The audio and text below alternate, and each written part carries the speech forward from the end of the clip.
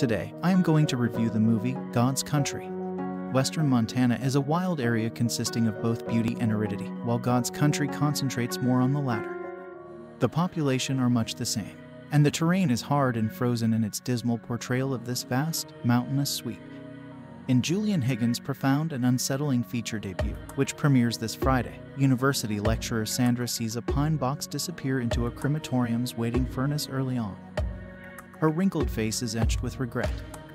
She buries the bones in a snow-covered canyon not far from her home with a pickaxe.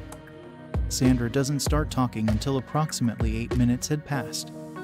It takes her some time to realize that the recently died was actually her ill mother, and God's Country has already passed by half before she figures out how her mother and daughter ended up in these barren plains. Sandra gets home and sees a red pickup vehicle parked in her yard. She instructs the burglars to leave a letter behind the windshield as a warning. They return the following day instead. The handwritten note is found by Sandra near to a bloody bird carcass in the snow. When confronted, the two, Nathan and Sam, claim not to have seen Sandra's note but add that her farm provides the greatest launching points for hunting in the neighboring forest. They don't inquire. Sadly, neither is she. Sandra tows their truck the next morning and finds an arrow shot into her front door.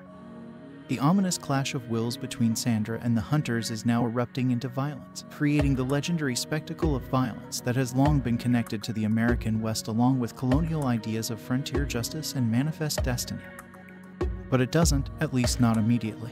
Higgins and cinematographer Andrew Wheeler maintain a state of charged stillness that gives their stark images: a cigarette smoking in the snow, a dilapidated house in the middle of nowhere, elemental weight and poetry, luring us to think of the power struggle at the film's center as something more existential than a conflict over territory.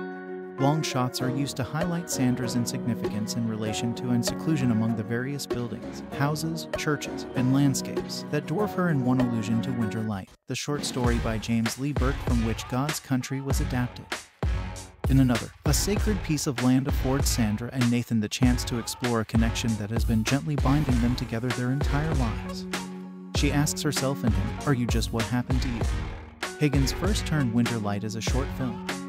He and co-writer Shaye Ogbonna changed the protagonist from a white man in his 60s to a black woman in her 40s when they reworked it for a feature film. This choice greatly broadens the narrative's focus and intensifies its geopolitical undertone. Even if God's Country is no longer solely about one man's moral struggle to resist the violence ingrained in him, it nonetheless examines cycles of masculine aggression. This is particularly evident in a dramatic scene where the quarrel is mediated by the acting sheriff.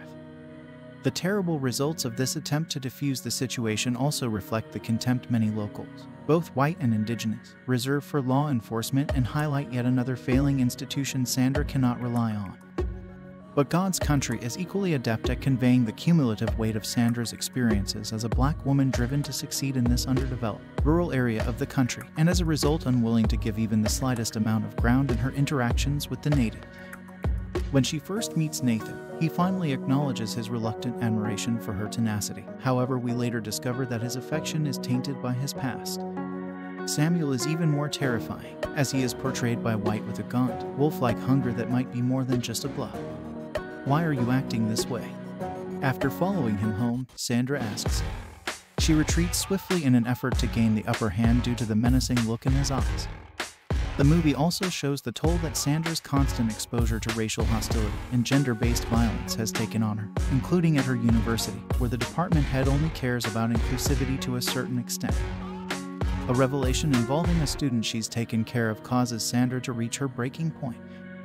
Newton, an actress of great grit and grace who can convey more emotion in a single, simmering look than many pages of language could exposit, is at every turn amplifying the emotional impact of this story.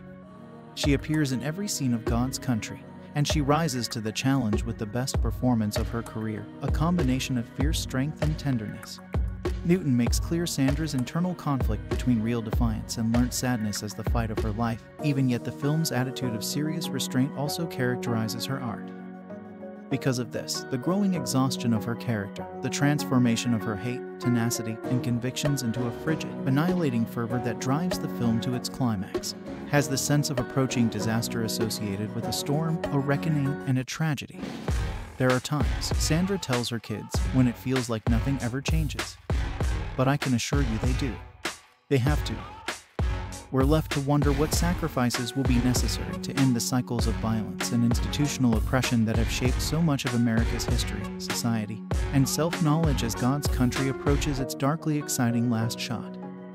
It's a question posed in a different way in the movie's opening scene, which takes place in a dimly lit classroom and shows images of American conquest for no one but us to see more clearly.